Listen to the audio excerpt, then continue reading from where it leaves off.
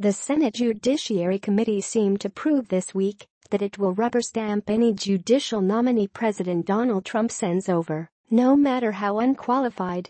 On a party line vote, the panel said this past week that Brett J. Talley should have a lifetime appointment to the federal bench in Alabama, reports the Los Angeles Times. It apparently made no difference to the Republicans on the panel that Talley, 36, never tried a single case and has been a lawyer for only 3 years. What qualifies him for the job? Maybe several incendiary blog posts in which he denounced Hillary Clinton and called efforts at gun control legislation after the Sandy Hook Elementary School shootings the greatest attack on our constitutional freedoms in our lifetime. He also urged his readers to join the National Rifle Association. All of that combined surely contributed to the American Bar Association rating him as not qualified. Although he's hardly unique.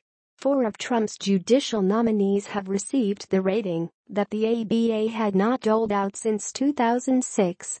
Talley's nomination now has to go to the full Senate, which is also expected to approve his appointment on a party line vote despite objections from civil rights groups. Trump has touted the way he has been able to fill judicial vacancies with staunch conservatives as one of the victories of his administration. Little wonder. When he came to power, there were more than 100 vacant seats in federal courts after Republicans basically blocked anyone proposed by President Obama in his last years in office.